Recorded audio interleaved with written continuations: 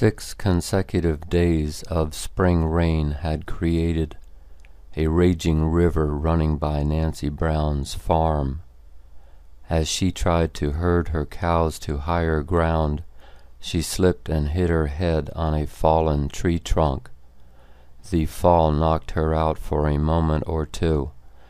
When she came to, Lizzie, one of her oldest and favorite cows, was licking her face.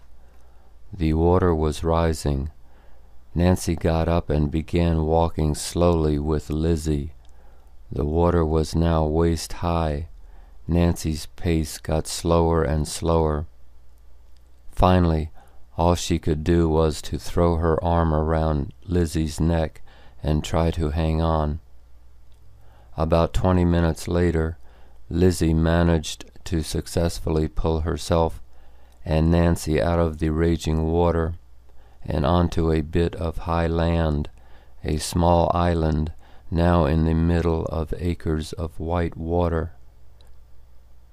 Even though it was about noon, the sky was so dark and the rain and lightning so bad that it took rescuers another 2 hours to discover Nancy. A helicopter lowered a paramedic who attached Nancy to a life support hoist.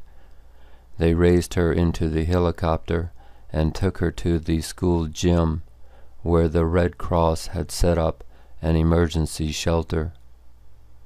When the flood subsided 2 days later, Nancy immediately went back to the island. Lizzie was gone. She was one of 19 cows that Nancy lost. "I owe my life to her," said Nancy sobbingly.